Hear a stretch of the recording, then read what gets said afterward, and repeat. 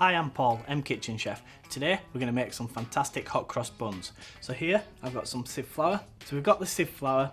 The reason we sieve it is just to make it light and airy and just make sure them final lumps are out.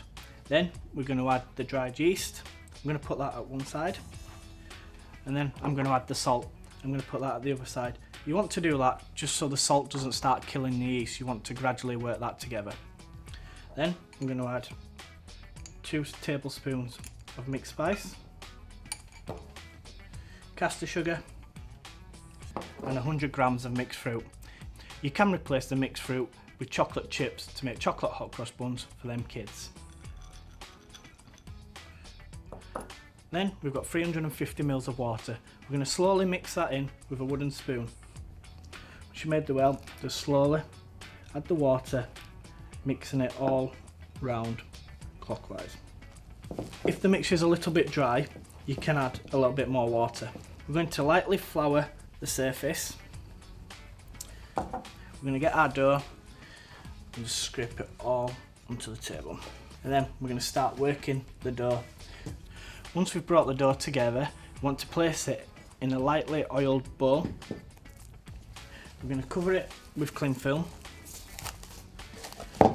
We're going to let it prove for about 45 minutes to an hour in a warm place. Room temperature is fine. So I've got the dough after 45 minutes to an hour. It's nicely proved up. So what we're going to do now is just going to lightly flour the surface once again. We're going to take the dough out of the bowl and place it onto the floured surface. We're just going to knock this back for a minute and re-knead it for another 2 minutes. The reason you're knocking it back is you're just knocking the air out and reworking some of the loose yeast in there. Once we've brought the dough back together, we're going to divide it into 16 equal balls. I'm just going to do that by getting a knife straight down the middle. As you can see, the nice chunky fruits, the beautiful texture of the dough just while I'm cutting into it. Once you've got the 16 pieces, we're just going to slowly form it into a nice round ball. And you want to carry on doing this until you've got all 16 done.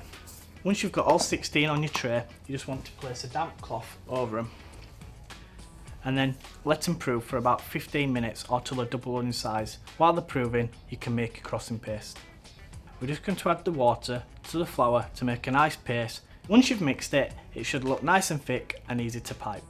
And now we're just going to place it into our piping bag. So about 3/4 full, and then just twist. Now our hot cross buns are finished proving and double in size, we're going to cross them with the crossing paste. So it's dead simple. Just get your piping bag, put a little twist in so it doesn't come out at the end. Simple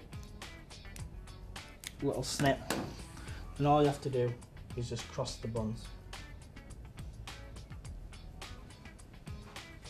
And we just carry on till we've done all 16. Once you've finished crossing all 16, we're going to place in a preheated oven at 200 degrees for around 20-25 minutes or until risen well or golden brown.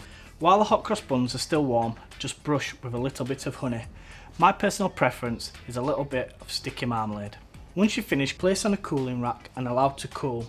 These are great to be eaten at Easter or even all year round.